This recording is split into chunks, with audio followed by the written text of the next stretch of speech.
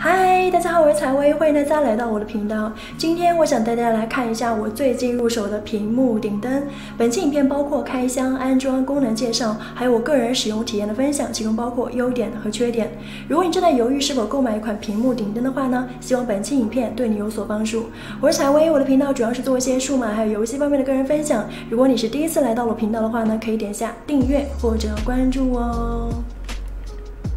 因为疫情，我已经在家里工作差不多有13个月了。每天除了工作使用笔记本电脑、游戏使用台式电脑之外，我还有伏案看书、画画。所以说，如今的桌面可以说是一个工作台了。就我每天工作、学习、娱乐、坐姿，还有我坐在美桌前每日超过10小时的时长来看，我非常需要灯来保护我的眼睛，防止我的视力受损。我购买的是明基屏幕顶灯的升级版，我是在明基官网上购买的，加上运费价格是200多澳币。在下单之前，我有在考虑是否购买小米的屏幕顶灯，但是小米的灯的价格在海外的价格比我在小米官网上看的价格贵近2倍。而且还要等待1个多月的物流，让我心里非常的不平衡。然后我也在考虑要不要入手戴森的 Lifestyle， 但是价格实在是太贵了，这就是我最后锁定这款灯的原因。付款3天之后，我收到了包裹，盒子大概就是这个样子。具体的开箱过程十分简单，打开盒子就可以看到灯管，配重枢纽夹，这里有橡胶垫夹在屏幕上，可以保护屏幕顶部，手感摸上去是非常有分量的。除了这个夹灯管的地方，总感觉很脆弱。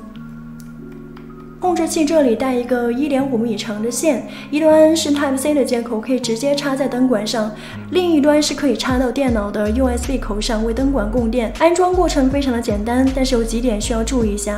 当把灯安装到屏幕上之前，需要配重夹固定在灯管上，一定注意不要像我这样从一端滑入，要不然灯尾的盖子上就会被划掉。这点在说明书上是有写的。我的这个屏幕是27寸的。关于这个屏幕的开箱测评，可以戳这里或者是视频下面的链接进行观看。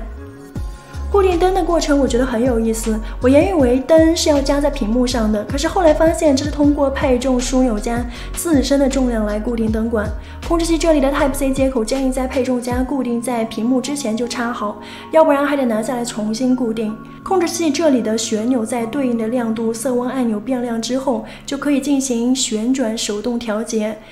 旋钮旋转的时候是可以听到清脆的声音，这里有8档调节色温和15段连续亮度的调节。除了手动调节之外，这个控制器还有光线传感器，自动调光的开关打开之后，它有根据环境自动调节亮度还有色温。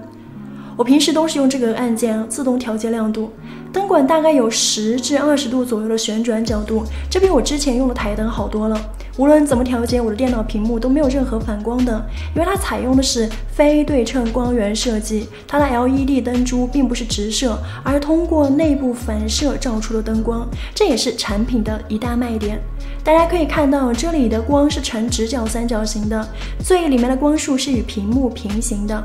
就我半个月的使用感受来说，这款屏幕的顶灯颜值很高，比较搭我桌面的风格，没有占用我的桌面的任何空间，光线柔和不刺眼，眼睛也很舒服，可以自动调节亮度和色温。还有个优点就是，如果不开电脑的话呢，也是可以使用这个屏幕挂灯的，这点还是比较方便。